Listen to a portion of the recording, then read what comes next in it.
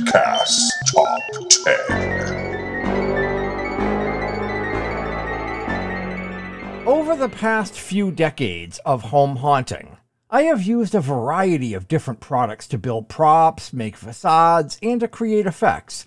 However, there is one product that I keep coming back to over and over again, as it fills the gap that other products don't, or do, but for a much more expensive price.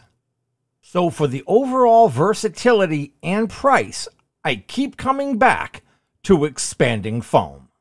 If you are a seasoned haunter or even a noob, let me clue you in on my top 10 uses of this fantastical product.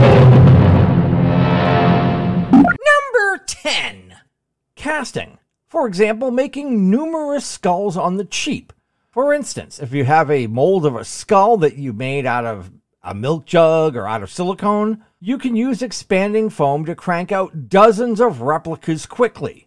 Make sure that you use a release agent like Vaseline, and yes, gents, it does have more than one use, to ensure easy removal of the foam from the mold. Number 9.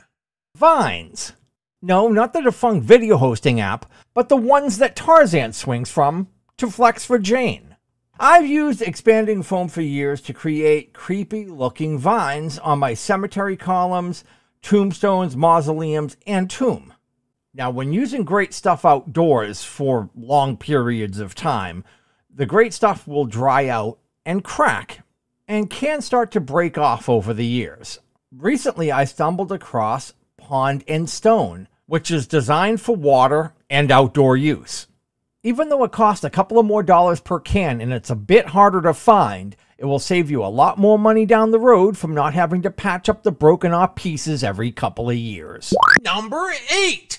Have a toxic, radioactive, or biohazard scene in your haunt?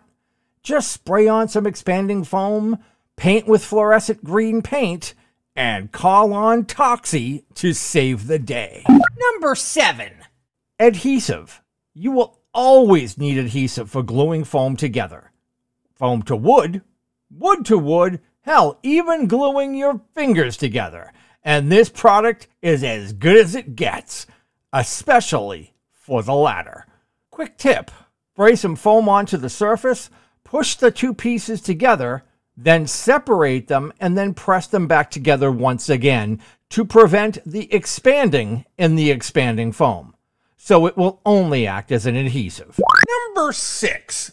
Filling out props. When making full body sized props, often we need to fill in the mask, the gloves, build out the shoulders and chest, etc.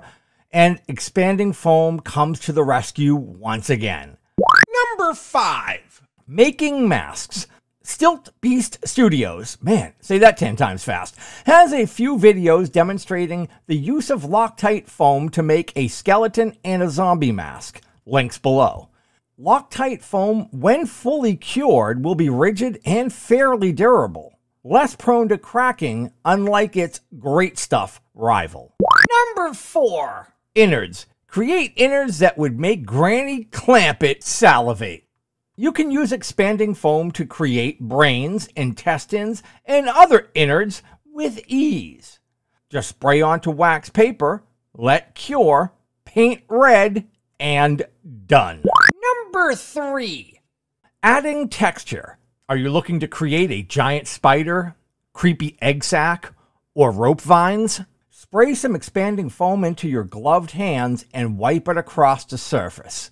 When it dries, it will have a bumpy, gross look to it that will add some extra nastiness to your prop. Number 2.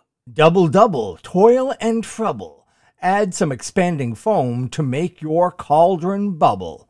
Spray some expanding foam around the rim of your witch's cauldron to create the bubbling froth overflowing from your witch's stew. Number 1. And the number 1 use for expanding foam is absolutely, positively destroying your best clothes. I'm going now. Heaven help you. Please like, subscribe, comment, and share. And don't forget to turn on notifications so you won't miss any haunt content that is dead ahead.